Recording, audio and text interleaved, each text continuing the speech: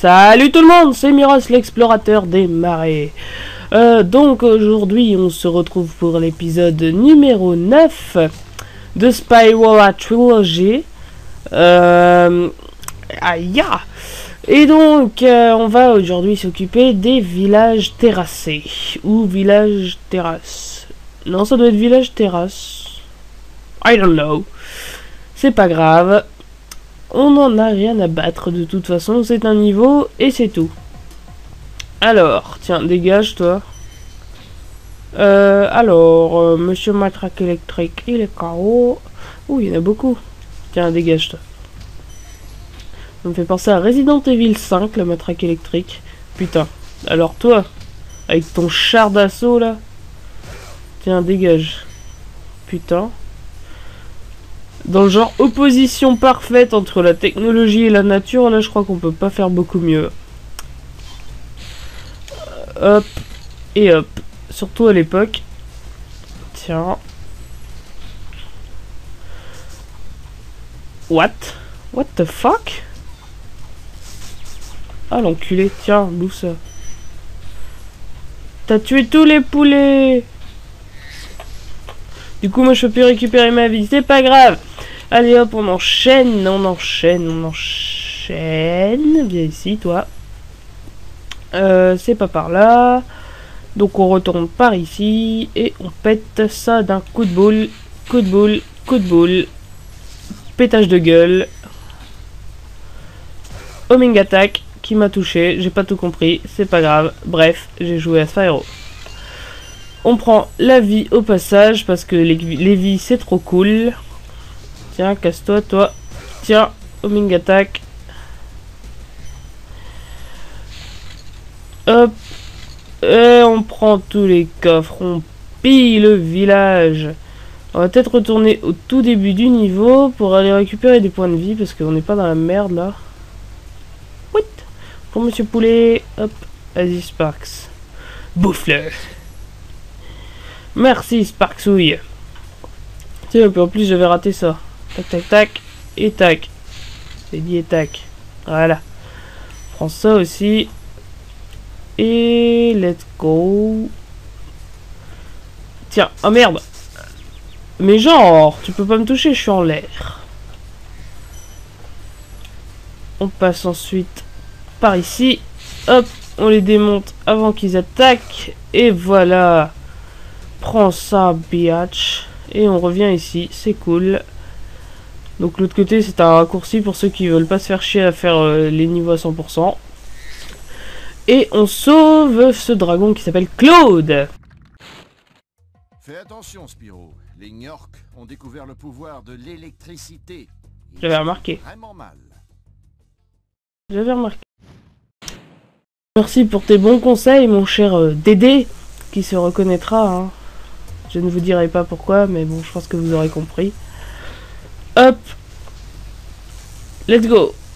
Vas-y, va péter le coffre. M'emmerde pas. Ok, biatch.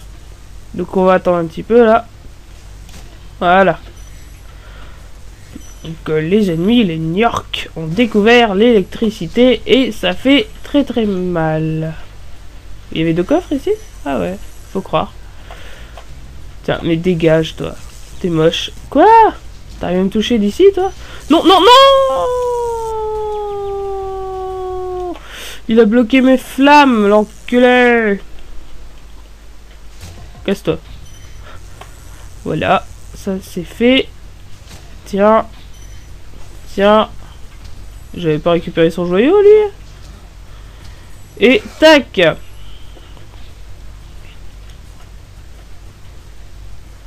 Hop, esquive. Et ta dans ta gueule.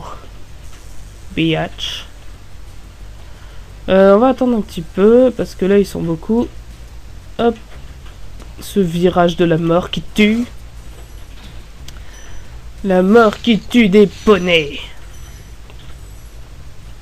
Waouh, waouh. En fait, là, je vous ai menti, hein, on joue pas à Spyro, on joue à Colin McRae. Pourquoi j'ai dit Colin? Il s'est pris pour un poisson ou quoi? Tiens, hop, toi d'abord. Quoi? Oh, c'est dégueulasse, ça. Mais meurs! J'ai rien compris à ce qui s'est passé à ce moment-là, mais c'est pas grave. Hop, on prend une vie au passage, hein, celle qu'on nous a lâchement volée. On peut aller là-bas, donc on y va. Oh, mais cassez-vous, bande de cons! Voilà. C'est tout ce que j'avais à dire pour ma défense. Vas-y. Tiens. Prendez ça, les méchants. Prendez ça. Alors, ici, on pète ça. Et ça, mais si tu tapes un coup à gauche, un coup à droite, franchement, Spyro, c'est pas cool. Bien les marées qui s'arrêtent dans le vide. Bref. Putain, mais je fais de la merde. C'est pas possible, c'est interdit. Et sauvons Cyprin, et non pas Cyprien. Bon travail, Spyro. Tu pourras un jour raconter tes fantastiques aventures au dragon. Bien sûr, mais je voudrais d'abord sortir de ce marais. On peut aussi l'appeler Jabba le Hutt, vu sa position. Alors ici, ça va devenir assez chaud. Tiens. Bah non, même pas en fait. Tiens, dégage toi. T'es moche. What? What? Hop. Ok. On est ici et on est perdu. C'est cool. Hop. Donc on revient ici. On fait un petit peu de breakdance au passage. Hop. Hop. Hop. Do a barrel wall. Alors là, les gens, je le sens extrêmement mal, ce truc. C'est bon, il a pas eu le temps de réélectrocuter. Je sais plus parler. Vous m'excuserez, mes chers amis. Non! J'étais pas loin. J'ai failli l'avoir. Ok. On monte là. Et on va aller... Aïe! Là. D'accord. Et j'ai déjà tapé 3 fois dedans. Ça suffit pas, maintenant c'est 4. Hop, hop, et hop. On prend les joyaux. Et maintenant on doit aller où? Pas par là apparemment. C'est marrant, il me semblait qu'on pouvait aller là-bas. Bon, ça doit être faisable, mais de l'autre côté, hein, écoutez. Oh, genre. T'as cru, quoi. Bon, bah, apparemment, c'est bien ce que je pensais. En fait, c'est bien là-bas. Fuck you, motherfucker. Ça va être chaud, ça. Comment on peut faire? Y a pas un moyen plus simple? Ça me paraît légèrement peu probable que ça soit comme ça. Hein. Bah écoutez, on va quand même essayer. Hein. On n'y perd rien. Bon, j'ai rien dit. Ok, je ferme ma gueule maintenant. Vous allez passer le reste de la vidéo sans commentaire. Non, je déconne. Tiens. Et j'en entends déjà certains dire « Ah bah tant mieux, c'est cool, ça va nous faire du calme. » Bande d'enfoirés. Ok. Il a fait un bruit de pétard mouillé, le truc, là. Ok, donc on a celui-là. Et on sauve... on sauve, oui, bien sûr. On casse l'autre là-bas. Et c'est Michel. Normalement, là, on devrait être bon. Yeah! Donc, quittons le niveau, mes chers amis. Et on a sauvé combien de dragons? 2, je crois, ou 3? Combien? 2 sur 2. Génial. Ok! Merde! Quel boulet. On pourrait pas mettre un autre tourbillon bleu, là? J'ai l'impression que je suis en train de rechoper le rhume que j'ai perdu.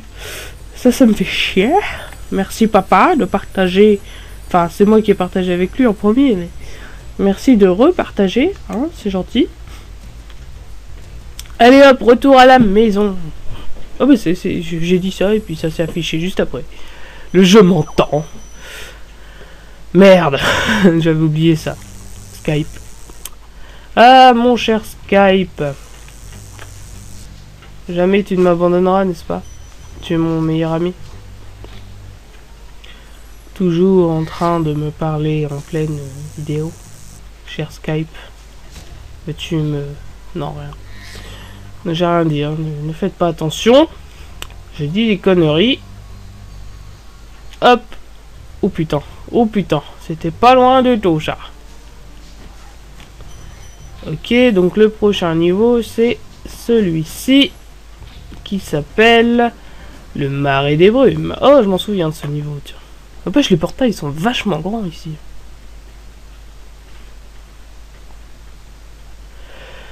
Are you ready, everybody? Ok, here we go. Bon, déjà, toi, là-bas, derrière, je t'ai vu. Ah, mais carrément, ici, ils sont armés et tout. Et ils ont des cages avec des poulets dedans. Ah, voilà. Voilà ce que je vous parlais dans le précédent épisode. Voilà. Ce sont des ennemis juste hyper rapides qu'il faut choper au vol. Enfin, même s'ils volent pas. Voilà. Je déteste ces ennemis. C'est un truc de malade.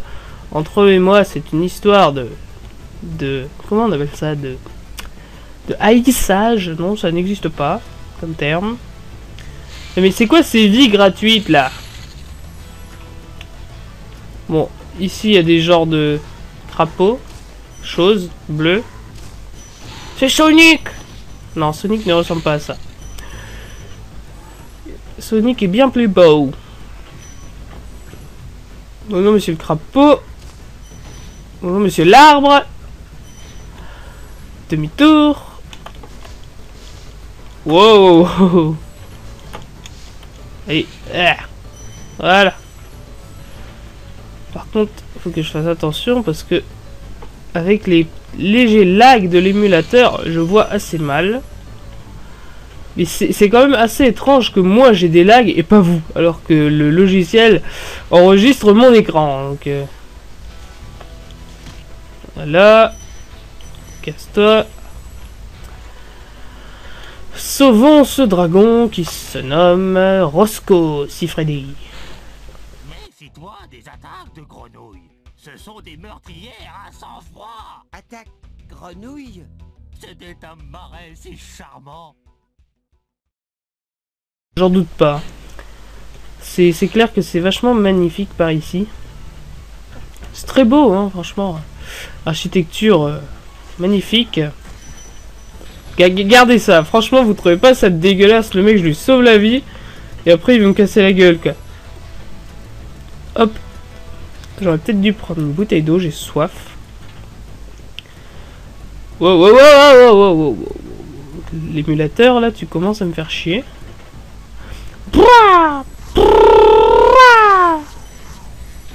Là, j'ai fait un putain d'enchaînement. Ils ont rien vu venir. Même leur maman ne les reconnaîtra pas après. Tiens, casse-toi.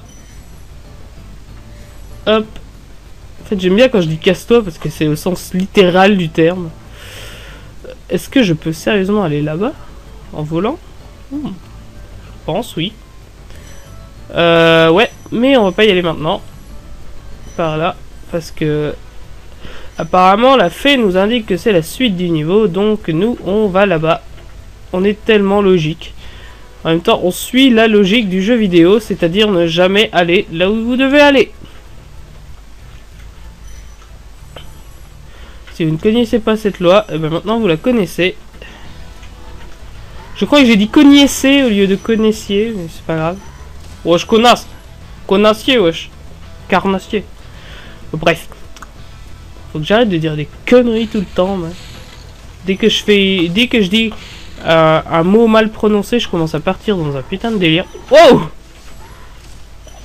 Oh putain, mais c'est quoi ces grenouilles? Fuck you!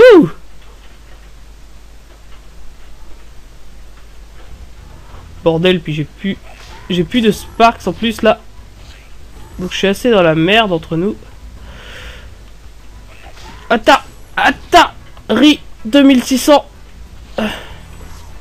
Excusez-moi, c'était gratuit ça. Atari 2600, hein. Console assez vieille maintenant. Enfin très vieille même. Hop, et on chope ce dragon qui s'appelle Démon. Merci de m'avoir libéré. Il me semble avoir été prisonnier ici depuis fort longtemps. Oh non. Eh bien, je me souviens. Faut que je m'en aille. Encore un qui radote. Alors, par contre, sans Sparks, on est dans la merde, quoi. Si on pouvait nous donner un petit poulet, ça serait cool. Parce que là, marcher sur les joyaux, c'est pas très pratique entre nous, hein. Où est-ce que je dois aller? Non, sérieux, je dois aller où, là? What? Je peux pas monter. Bon, bah écoutez, il semblerait que ce soit là-bas. Y a pas un poulet par ici, hein? Apparemment non. Ah, y en a là. Un petit poulet. Je sais pas si c'est des poulets, mais moi j'appelle ça des poulets. Hop, récupérons Sparksouille. Parce qu'on va sûrement en avoir bien besoin. Hop. Ok. Ah, toi, déjà, tu dégages. Là, tu vas passer à l'attaque, là, l'arbre. Ah, putain!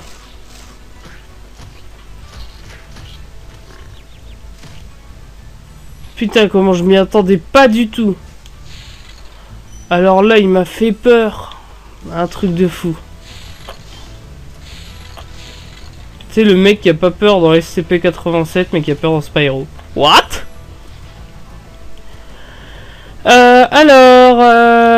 Oh non, il y a des grenouilles. Sauvons Zek. Zek, pardon, pas Zek. Merci Fuck. de m'avoir libéré. Je sais pas ce qui s'est passé, il y a un truc qui s'est fermé, du coup ça m'a fait un truc du genre là. Oh putain! Que je m'attendais pas du tout à ce qu'il vienne pointer sa gueule ici, lui.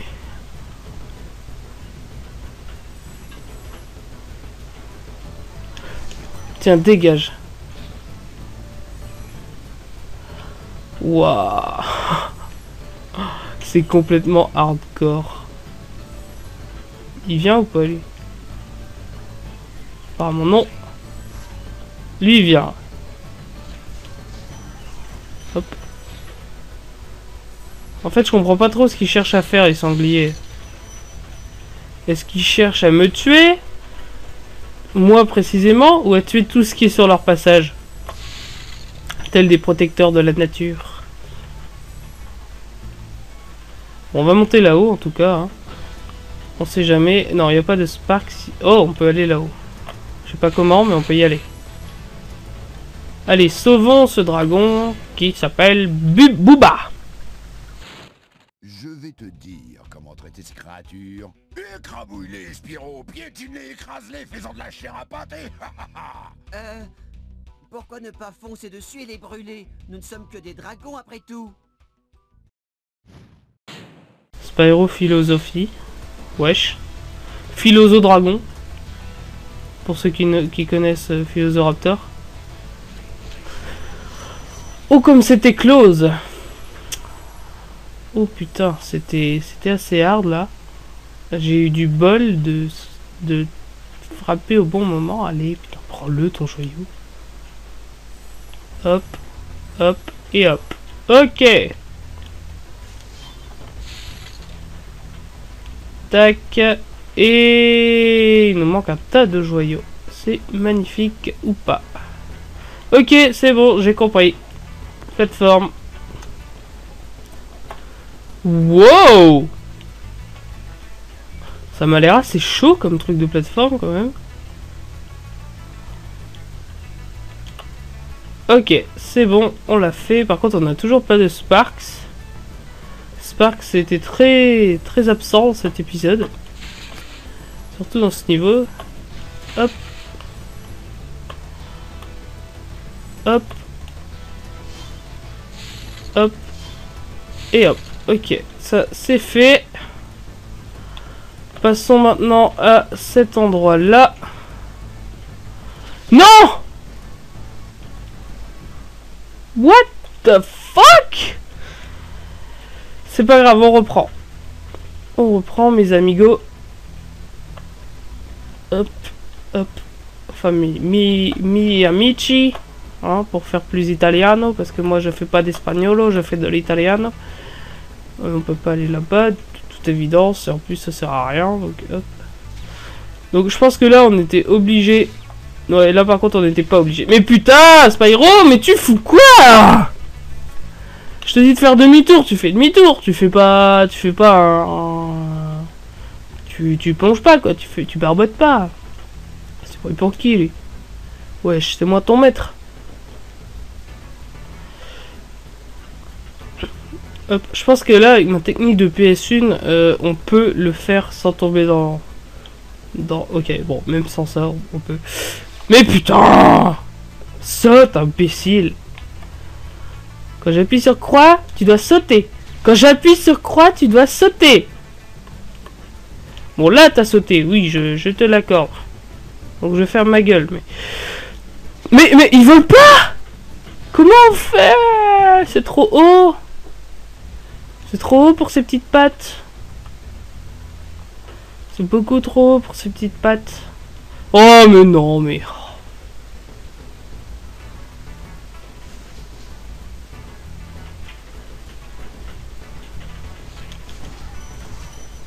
Ok. Ça, c'est fait. Donc les gens, ellipse. Parce que j'en ai marre. C'est bon les gens, on y est. On a passé le casse-tête des bûches. Donc maintenant, on est sur le pont. Hop, hop, hop, hop. Voilà. Enfin, c'était pas un casse-tête, c'était une phase de plateforme. N'est-ce pas? Hop, voilà. Donc en fait, il suffisait que je ferme ma gueule pour réussir. Hein, puisque j'étais en ellipse. Hop, et voilà. Et on en a fini normalement avec ce niveau. Croisons les doigts. Et ouais, c'est bon. Mais qu'est-ce que je fous? Qu'est-ce que j'ai foutu? Je suis parti par où, moi? Qu'est-ce que j'ai branlé? J'ai pas trop compris ce que je viens de faire. Je suis parti du mauvais côté. Hop. C'est pas grave, on va tout refaire. Bah les gens, hein, moi je vais vous laisser là parce qu'on est déjà à 23 minutes. Donc je vous dis à bientôt pour le prochain épisode qui sera l'épisode de 10 je crois. Parce qu'il me semble que là on est à l'épisode 9. Donc c'était l'épisode 9 de Spyro la trilogie. Et donc prenez soin de vous. Bye bye.